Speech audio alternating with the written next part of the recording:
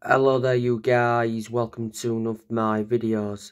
I'm going to be giving you a preview for the Man United versus Crystal Palace game. It's at Old Trafford, it's this Saturday the 4th of February, it's a 3 o'clock kick-off. In the reverse fixture, Manchester United drew 1-1 with Crystal Palace at Selhurst Park. Michael Olise scored a brilliant free kick in stoppage time, so he rescued a point for Crystal Palace. Bruno Fernandes scored for Manchester United in that game. Manchester United beat Crystal Palace at Old Trafford last season 3-1. Manchester United are coming into this game on the back of a 2-0 win against Nottingham Forest in the Carabao Cup semi-final second leg at Old Trafford. It was 5-0 on aggregate. Manchester United are in to the Carabao Cup final and Man United will be playing Newcastle. It is Newcastle's first Wembley final since 1999. After the 2-0 win against Nottingham Forest, Erik ten Hag said, "It's good to reach the final, but it's about winning it." And he said, winning against Newcastle will be tough. The goals in the second leg against Nottingham Forest came from Anthony Martial. He scored his 6th goal of the season. He's now equalled David Beckham's record. Martial's just returned from injury. And Man United's second goal came from Fred. He nudged into an empty net with his knee. So there were the goals.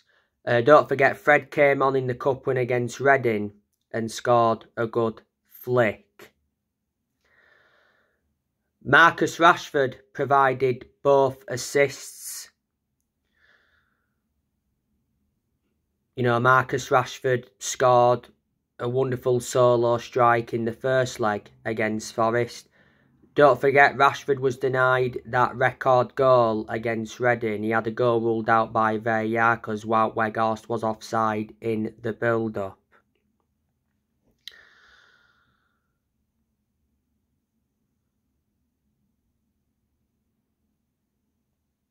Man United have obviously got players missing. Obviously, Diego Dalot is still out with injury. That's why Wan-Bissaka has been playing a lot of games. As you all know, Christian Eriksen is ruled out with an ankle injury until April or early May. So he's out for around 3 to 4 months.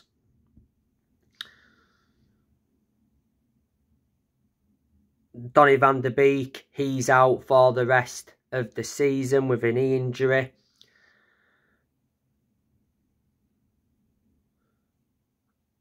Scott McTominay, he's been out with a knock. So they're the players Man United have got missing. Crystal Palace, they drew their last game with Newcastle 0-0.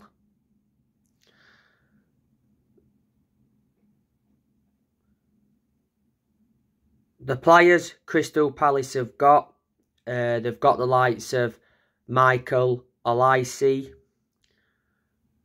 Wilfred Zaha. Wilfred Zaha has been out with injury. And Wilfred Zaha is one of the best players Crystal Palace have got.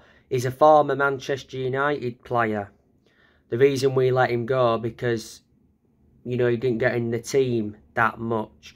He was actually Alex Ferguson's last signing before he announced his retirement. Jordan Ayew, I also rate him. Odsonne Edouard, Crystal Palace got him from Celtic. Jean-Philippe Mateta. Will Hughes, Crystal Palace got him from Watford.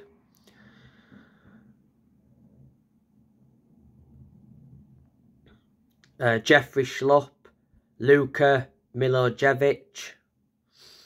Nathan Ferguson. Nathan Ferguson is out with injury at the moment. James McArthur, he's also injured. Tim Anderson is injured. Palace have Chris Richards. They got him from Bayern Munich. He's a defender. They recently got Albert Lokonga on loan from Arsenal. James Tompkins, Joe Ward, Nathaniel Klein. Nathaniel Klein is a former Liverpool and Southampton player. One of the goalkeepers Crystal Palace have got is Sam Johnstone. Sam Johnstone, don't forget, is a former Man United goalkeeper. Let me put into the equation that Crystal Palace have lost players.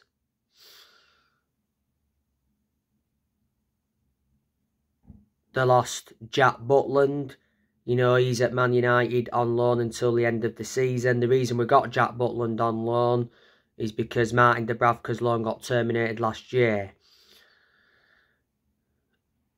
They lost Martin Kelly. They lost Robert Street. He's at Shrewsbury. They lost Christian Benteke. He went to DC United.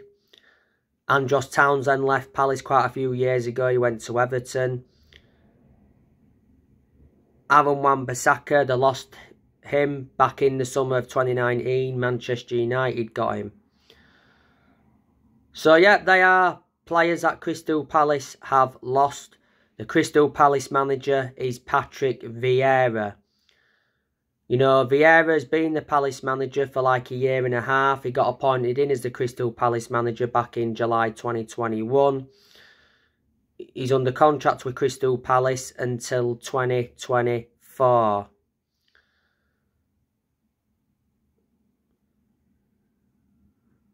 Before, Vieira managed Nice in France. Before then, managed New York City and managed Man City's under-19s. Before Crystal Palace had Roy Hodgson. He left Crystal Palace, was it the season before last? And when he left Palace, he went to become the Watford manager.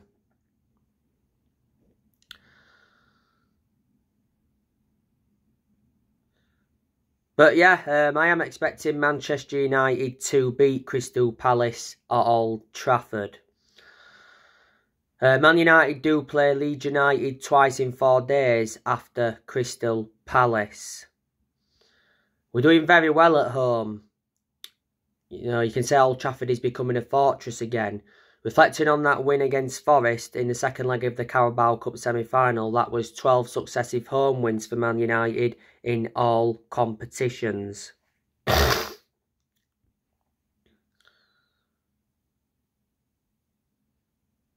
As you all know, Man United recently signed Marcel Sabitzer on loan until the end of the season. There's no option to buy or obligation to buy. The reason we got Marcel Sabitzer is because of Christian Eriksen's injury. I am expecting Marcel Sabitzer to make his debut soon. You know, Erik ten Hag has said he's got a good attitude and he's a great player. You know, he's well known for his versatility. He was out of favour at Bayern Munich with Sabitzer. Bayern Munich got him back in 2021 from Leipzig. Bayern Munich paid around €16 million. When he officially signed for Bayern Munich, he signed a 4-year deal, so he's under contract with Bayern Munich until 2025.